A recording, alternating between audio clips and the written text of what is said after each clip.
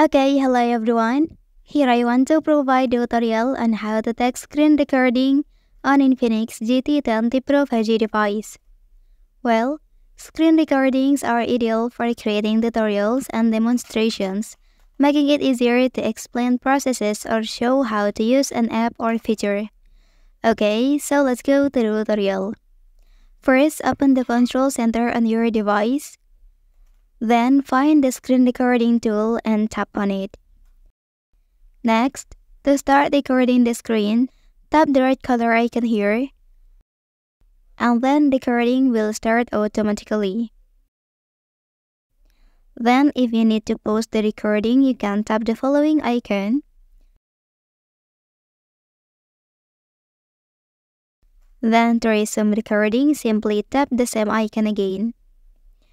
Okay, after you are done recording, you can tap the red colored icon again to stop it. Okay, the screen recording will be automatically saved in the gallery, but if you want to make change to its settings, you can go to the settings menu. After that, scroll down and select system option. Okay, so here you can click on screen recorder, and then you will be presented the screen recorder settings on your device. Okay, activate both these options to record device sound and microphone, or you can activate one of them. Next, you can set the resolution of the screen record here, and if you prefer to show screen taps, activate this menu. Lastly, activate Don't Disturb feature to block banner notifications during screen recording. Okay, that's the tutorial on how to test screen recording on Infinix GT20 Pro 5G device.